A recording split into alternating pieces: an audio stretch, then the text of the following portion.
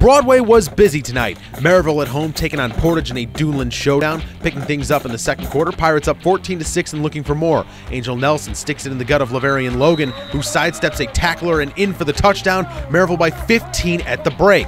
To the third, Pirates with their foot on the pedal. Once more, the home team looks to Logan, and once more he delivers. Merrillville continues to add on.